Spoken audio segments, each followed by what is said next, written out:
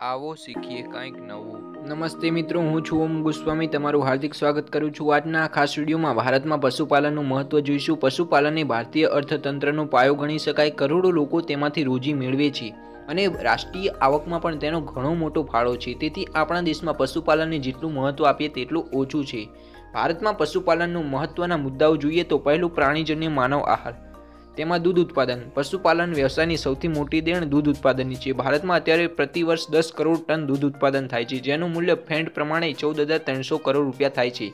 દૂધ ઉત્પાદનમાં ગુજરાતનો 5મો ક્રમ, જેનું વાર્ષિક દૂધ ઉત્પાદન 88.42 લાખ ટન છે। આ ઉપરાંત દૂધનું પોષણની દ્રષ્ટિએ મૂલ્ય ઘણું વધારે છે। વૈજ્ઞાનિકોએ દૂધને લગભગ સંપૂર્ણપણે ખોરાક ગણાવ્યો છે। દૂધમાં રહેલ પ્રોટીનની પાચ્યતા ઘણી જ ઊંચી હોય છે, તેથી બાળકો, વૃદ્ધો, બીમાર અને અશક્ત લોકો માટે દૂધ આશીર્વાદ રૂપે ખોરાક છે। આમ દૂધ એ આહાર અને પોષણના સ્ત્રોતની દ્રષ્ટિએ બહુ ઊંચું મૂલ્ય ધરાવે છે, એટલે આપણા આહારની જરૂરિયાતને સંતોષવા પશુપાલન એ આપણી અનિવાર્ય જરૂરિયાત છે। બીજો મુદ્દો જોઈશું પડતર જમીનના ઉપયોગ માટે પશુપાલન। ભૌગોલિક વિસ્તારની દ્રષ્ટિએ વિચારીએ તો દેશની કુલ જમીનનો વિસ્તાર 32.681 કરોડ હેક્ટર જેટલો છે।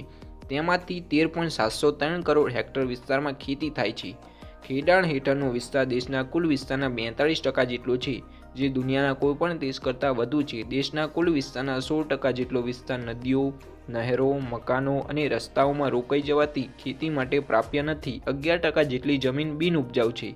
આ સિવાય લગભગ 30% જેટલી જમીન એવી છે જેમાં જંગલો, રણ વિસ્તાર, ઢાળવાળી અને સારયુક્ત જમીન છે, જે ખેતી લાયક માટે નથી, તેથી તે પડતર પડી રહેલ છે। આવી પડતર જમીનમાં ઘાસચારો ઉગી નીકળે છે, જેના પર ગાય, ભેંસ, ગેંડા, બકરા, ગધેડા, ઊંટ વગેરે ચરાવી શકાય છે અને તેમના દ્વારા દૂધ, માંસ, ઊન અને સેન્દ્રિય ખાતરો જેવી ઉપજો મેળવી શકાય છે।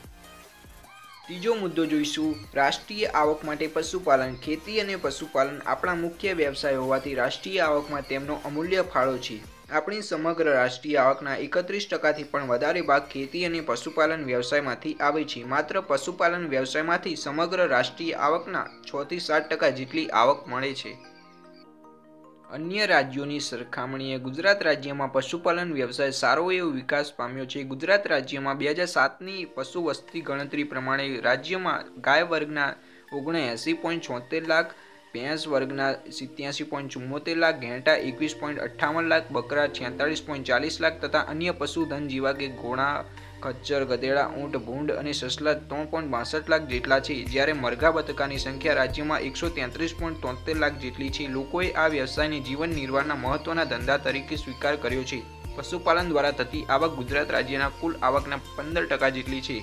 ગુજરાતમાં પશુપાલનનો ધંધો સારો વિકસ્યો છે। તેના કારણોમાં સહકારી ડેરી ઉદ્યોગ થયેલો વિકાસ, ગાયો ભેંસોની વધુ દૂધ આપનારી ઓલાદો તેમજ વ્યાવસાયિક વિજ્ઞાનનો વિકાસ અને લોકોની જાગૃતિ વગેરે બાબતો ગણાવી શકાય।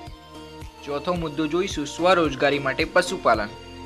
ભારતની ગંભીર સમસ્યા પૈકીની એક બેકારીની સમસ્યા છે। આપણે ત્યાં ખેતીમાં ચોમાસાના લગભગ 5-6 મહિના જ રોજી મળે છે, બાકીના સમયમાં બેકારી કે અધ બેકારી જેવી સ્થિતિ હોય છે। આવી પરિસ્થિતિમાં પશુપાલનના વ્યવસાયમાં રોજગારીની બહુ મોટી તકો રહેલી હોય છે। ગામડાના નાના ખેડૂતો કે ખેતમજૂરો પોતાની નાની ખેતી સાથે પશુપાલન કરે તો તેમને 12 માસ કામ મળી રહે અને દૂધના વેચાણમાંથી તેમને નિયમિત આવક મળી રહે છે। કામ ધંધાની શોધમાં સ્થળાંતર કરવું પડતું નથી અને સ્થિર જીવન જીવી શકાય છે।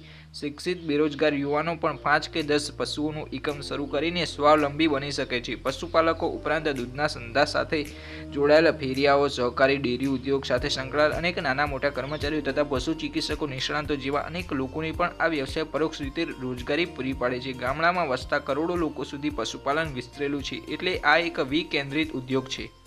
પાંચમો મુદ્દો જોઈશું ખેતી માટેના સેન્દ્રિય ખાતરો અને બળતણ માટે પશુપાલન।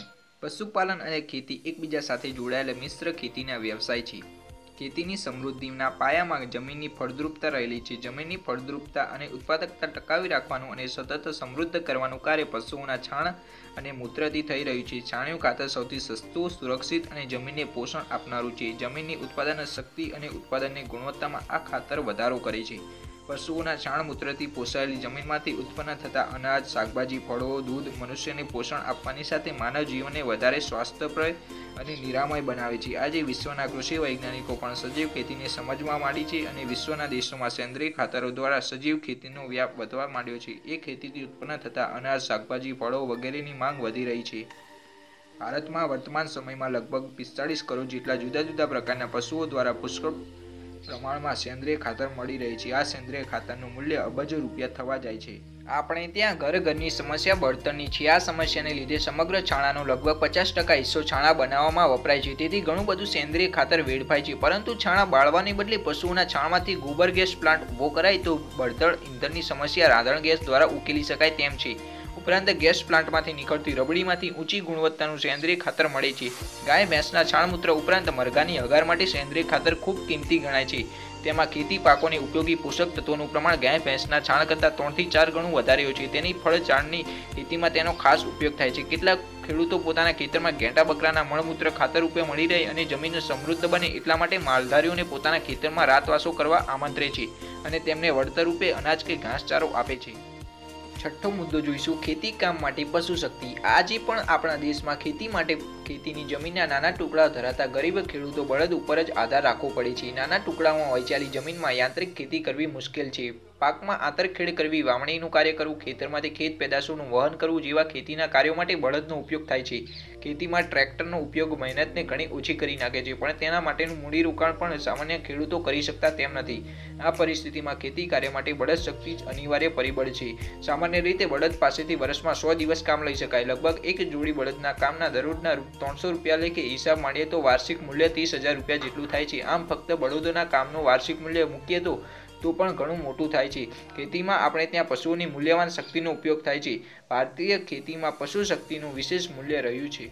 સાતમો મુદ્દો, પૂરક ઉદ્યોગ તરીકે પશુપાલન. આપણી ખેતી વરસાદ આધારિત છે. હજુ સિંચાઈની સગવડો મર્યાદિત છે, તેથી વર્ષે એક જ વખત ચોમાસું પાક લઈ શકાય. ઓછી જમીન અને પિયતની મર્યાદિત સગવડોને લીધે ખેડૂતોને ગુજરાન ચલાવવા ખેતી સિવાય બીજો કોઈ ઉપાય નથી. આવા સંજોગોમાં પશુપાલનનો વ્યવસાય એક આદર્શ પૂરક વ્યવસાયનું સ્થાન લઈ શકે તેમ છે. ખેતીને સહાયક અને પોષક બની શકે. ગામડાના ખેડૂતો અને ખેતમજૂરો 2-3 ગાયો ભેંસો રાખે છે, તેમને ઉછેરે છે, દૂધ ઉત્પાદન કરે છે, સોમાનથી જીવે છે.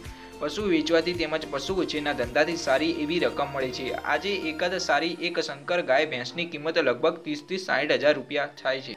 આઠમો મુદ્દો, ગ્રામ ઉદ્યોગ માટેના કાચા માલ માટે પશુપાલન. માનવજાતની વિવિધ સેવા કરનારા પશુઓના વિવિધ અંગો તેના મૃત્યુ બાદ માનવજાત માટે ઘણા ઉપયોગી બની રહે છે.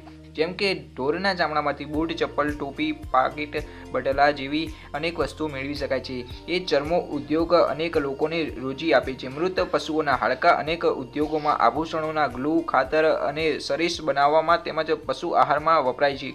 ખરીઓ અને શિંગડાઓમાંથી સુશોભન સામગ્રી બનાવવામાં આવે છે. શરીરની વિવિધ ગ્રંથિઓમાંથી અનેક પ્રકારની દવાઓ બનાવવામાં આવે છે. આમ મૃત પશુઓ પણ વિવિધ ઉદ્યોગો માટે કાચો માલ પૂરો પાડે છે અને દેશની આવક વધારે છે. નવમો મુદ્દો, કાપડ ઉદ્યોગના કાચા માલ માટે પશુપાલન. ભારતમાં જુદી જુદી ઓલાદના ઘેટા, બકરા, ઊંટ, સસલા વગેરે પાળવામાં આવે છે, જેના દ્વારા કેટલાય લોકોને રોજીરોટી મળી રહી છે. આ પશુઓ તેમની ઓલાદ મુજબ વિવિધ ગુણવત્તા ધરાવતા રેસાઓ, ઊન, વાળ, રૂંવા પૂરા પાડે છે. ઘેટા અને સસલાના ઊન અને રૂવાનો ઉપયોગ શાલ, સ્વેટર, જાકીટ, ટોપી, બાળકોના પોશાક જેવી ઊની વસ્ત્રો બનાવવામાં થાય છે. જ્યારે બકરાના વાળ દોરી, દોરડા, ખાટલાના વાળ જેવી સામગ્રી બનાવવામાં ઉપયોગમાં લેવાય છે અને ડુક્કરના બરડ વાળમાંથી વિવિધ પ્રકારના બ્રશ બનાવવામાં આવે છે. આપણા દેશમાં એકલા ઘેટાના ઊનનું વાર્ષિક ઉત્પાદન આશરે 3.5 કરોડ કિલો જેટલું છે. 10મો મુદ્દો, રક્ષણ અને મોજ શોખ માટે પશુપાલન. લોકો પોતાના રક્ષણ અને મોજ શોખ માટે કૂતરા, બિલાડા, સસલા, મરઘા, બતકા, ખિસકોલી, વાંદરા, માકડા અને ઘોડા જેવા પશુઓ પક્ષીઓ પાળે છે. આથી મનુષ્યને આનંદ પ્રાપ્ત થાય છે. કૂતરા જેવા પ્રાણીઓ માલિક અને તેના ઘરને રક્ષણ માટે ચોકીદારીનું કાર્ય કરે છે. ગુનાઓ શોધવા માટે દુનિયામાં કૂતરાઓનો ઘણો ઉપયોગ થાય છે. ઘોડા દોડ હરીફાઈના રશિયાઓ આ હેતુથી જ ઘોડા પાડે છે.